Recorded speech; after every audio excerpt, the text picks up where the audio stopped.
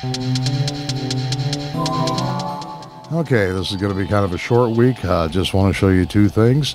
One will be how to use the LATS plugins on your machine with AlsaModularSynthesizer, and then also how to hook the various knobs, sliders, wheels, whatever on your keyboard, your MIDI keyboard, or any control surface into the various little modules and control the parameters of those. So let's get started.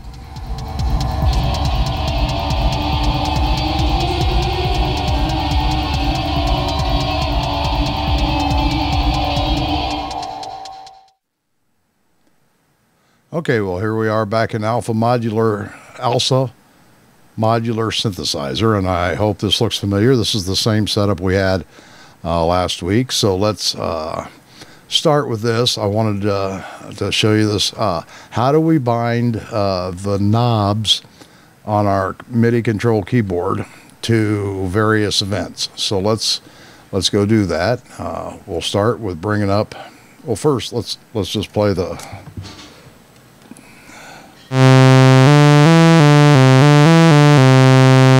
So there's the native sound, and we'll come up here and view control center, and notice here are those 5 modules that you see, and here is the MIDI controller parameter, and nothing happens over here until I twiddle a knob. Now I'm going to twiddle the volume knob on my keyboard, and notice that it read it and came up.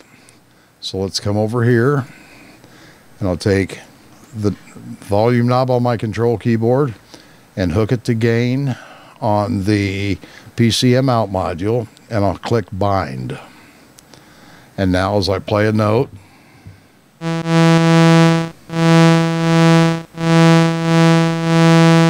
you can see that that was me moving the volume knob, and you can see that controls the gain on the output. So let's try something else. Let's come down here to the MIDI control keyboard, and I'm going to tweak the pitch bend thing on my MIDI control keyboard, and you see it says that's whatever it is, type 13, channel 1, parameter 0, and I'll kick that to pitch and click bind. And now when I play a key,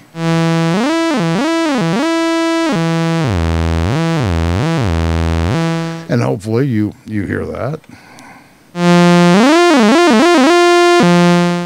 So that is how we hook our MIDI control keys, the knobs, dials, sliders, whatever, on our keyboards or control surfaces to various events within AlsaModularSynthesizer.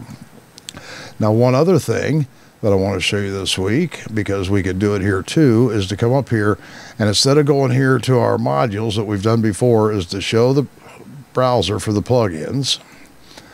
And I'll come down here and pick the CAF multi-chorus. That's a great one. I'm going to create a straight plugin. And there it is.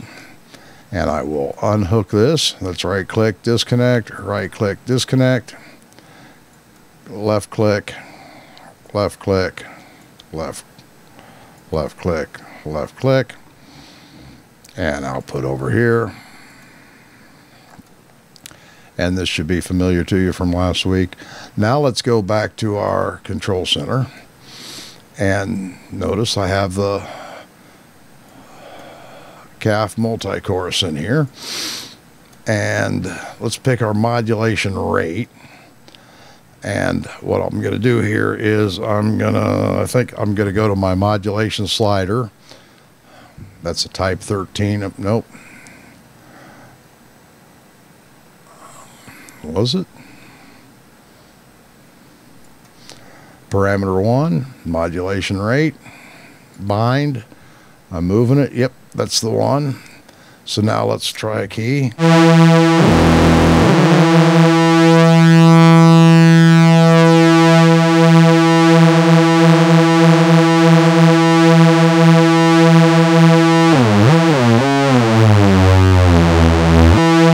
Okay, it cheated a little bit. I hit the pitch bend as well.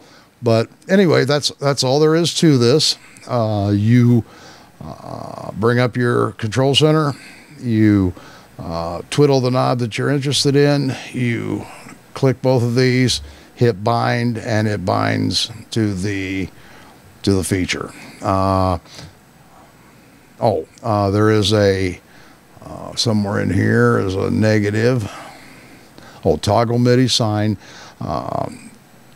There are things where if you increased the knob, you would want to decrease the effect, and if you toggle MIDI sign, then it will work backwards from what you think on that controller, from what would be natural for these kind of things. So that's pretty much all I wanted to show you this week. A quick one because we've kept you so long in prior weeks, but that's it. Again, bring up your control center, twiddle a knob, link it to whatever you'd like in your plugins. In your plugins or modules. If you want an additional plugin, there's the events on your system, and hopefully you can come through here and you will see that all the type plugins you have on your system, the LADSPA ones, are in here.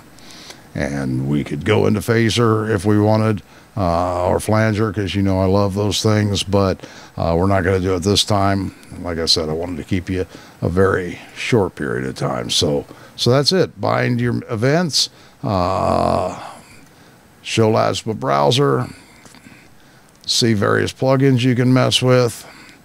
All there is to it. I'll see you next week.